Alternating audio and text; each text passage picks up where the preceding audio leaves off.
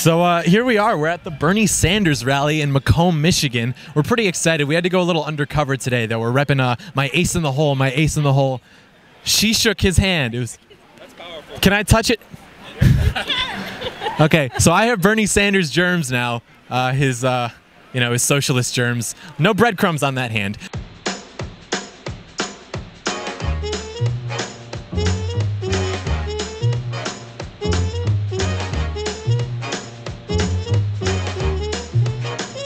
John Doyle in. Heck off, Commie. Good evening, ladies and gentlemen. We are tonight's entertainment. Welcome to Heck Off Commie. My name is John Doyle, and as you could see there, we went to the Bernie Sanders rally the other day expecting to get footage for the channel, but then there was nobody there. I mean, obviously there were people there, but there was no real enthusiasm. I mean, even the energy that he attracted in 2016 was impressive, objectively speaking. But the other day, the only people at the rally besides a literal bus of young people that showed up were just a bunch of boomers, just a bunch of old boomers that are all uppity for the 50th anniversary of Woodstock this summer, along with their old pal Bernie giving it another shot, bless his heart. But really though, no one actually wanted to talk to us. And we're exposing the corruption within the Bernie campaign. This is not a real image. This is a false image. This has been photoshopped, and she admitted it, and she's not fired? What is this? You crazy. Fucking boomer support. Boomer calls me crazy, but he believes socialized medicine's a good idea. Called me crazy. We go to these things and we try to have fun with it, right? But they just weren't having it. I mean, I was even undercover, but even that wasn't enough to get them to talk to us. They actually viewed us as the enemy regardless, because I was repping my ace in the hole, Andrew Yang. Yang, huh? Yeah, you want to talk to us? No? All right. But he was on Yang Gang, but didn't want to talk about why he was on Yang Gang. Bit of a bummer. Fake fan. He said it, he was so condescending too. He was like, Yang, huh? It's like, yo, when I can afford some real nice machinery, when I get my $1,000 a month, I'm pulling up. I'm pulling up. But anyways, cameraman Badan and I were just kind of like, yeah, this guy just doesn't really have a chance. So now, let us go over 5 reasons why Bernie Sanders will not win in 2020, starting with number 1. Bernie Sanders is an old white man. He's 77 years old right now. He's already surpassed the average life expectancy for men in this country. And younger candidates, even according to strategists within the Democrat Party, are preferable. They've made it clear that the Democratic Party is getting younger, getting farther left, less male, and less white. That basically screws old Bernie, especially because, as we'll go over, he isn't even that far left anymore, comparatively speaking. Also, black people don't really care about Bernie Sanders. Exit polls from the 2016 South Carolina primaries had him at about 14% of the black vote. And when he initially formed his leadership team in 2016, they were all white. And he was focusing on campaigning in very white states like Iowa and New Hampshire because they vote earlier, but this still caused his relationships with black staff members to fray.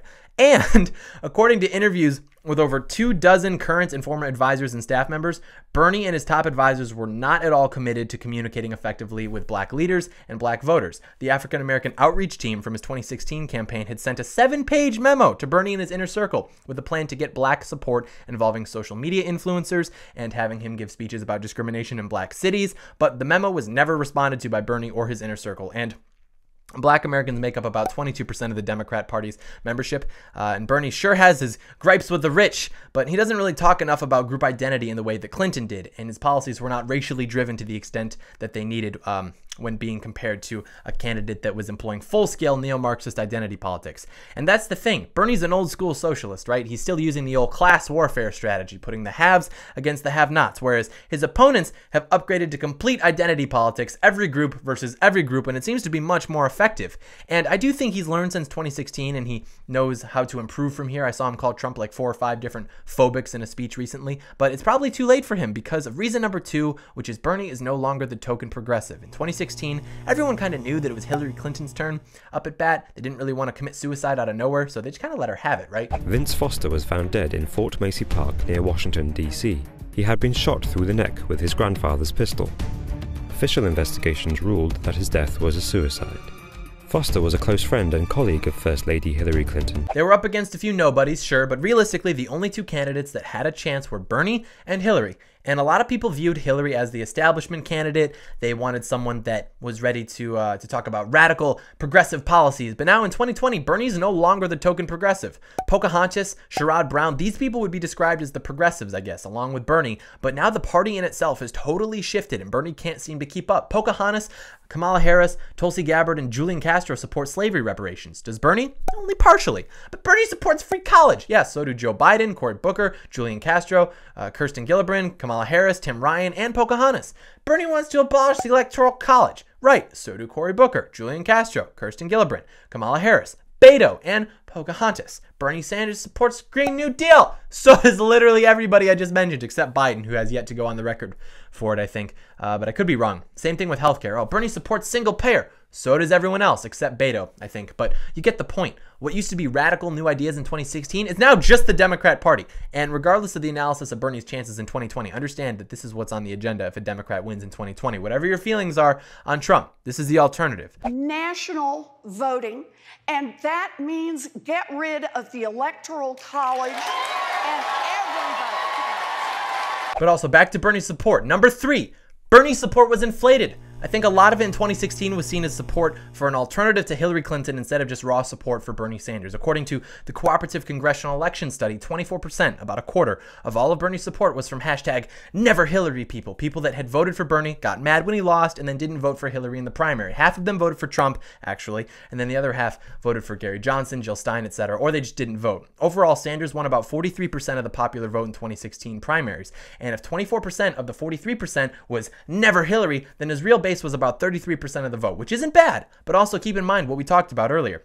The whole party is basically in line with his utopian views now. So he's competing for his base more so than he would have in 2016, along with all the other reasons we've gone over and we will go over, such as reason number 4, Bernie is something of a fraud, and the people see through it. Every time he tweets something about millionaires and billionaires now, I mean, people are replying by asking, hey, what house are you tweeting that from, big guy?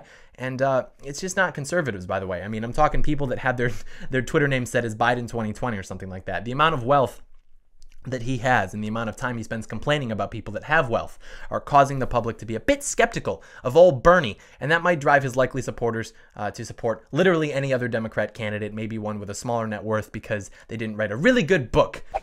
I wrote 2 books in recent years. One of them was a bestseller on the New York Times bestseller list, translated to 5 or 6 languages. It did very well.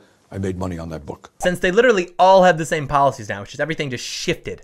So I think that Bernie's going to get left behind. I really do. And hey, that's not what we want to see, right? We like Bernie. He's a nice guy. He's a bit of a moron, but he seems to be a nice guy. So anyways, last one, number 5. Bernie Sanders is on some absolute tomfoolery. Absolute tomfoolery coming from the Sanders campaign. All the ideas that the Democrats are bringing to the table this election cycle are terrible. But Bernie's already got the nickname Crazy Bernie. I don't believe that Bernie can beat Trump in a debate. He doesn't have the crowd skills that Trump does. The only reason that Bernie gets crowds excited is because he says, hey, billionaires, bad. Free stuff, good. He just doesn't have the energy that Trump does. And Trump would crush him. Even his own constituents would crush him, Bernie's constituents, because Hillary never really went after Bernie too hard in 2016 until things actually started to establish themselves. But now there are a few candidates that might just want to tap into that record of his and say, hey, Bernie, your record says you voted in support of Bill Clinton's 3-strike legislation. Should we tell that to black Americans? Or, hey, Bernie, remember when you voted to intervene in Libya? Remember Afghanistan? Oh, I remember. Hey, Bernie, remember when you voted against more gun control about half the time? I mean, the fact is that Bernie can't sell the policies as well as he used to be able to. He's too old. He's too white. He's too male. He's too average now, policy-wise. Nothing really stands out. He's just like the rest of the Democrats. Bernie Sanders is just on some absolute tomfoolery. He has no chance. Hey guys, if you like this video, you know what to do. Give it a thumbs up, leave it a comment, and subscribe if you haven't already. And I don't know why everyone's flipping out. They're like, oh, is he actually on the, is he a real Andrew Yang supporter? It's like, no, I'm not. What have I ever done that would compel you to think that? It's just like, these are just rumors. Don't believe them. It's character assassination, classic character assassination. Believe what you see, not what you hear on the internet. I'm not on the Yang Gang. So thank you so much for watching, and may God bless America.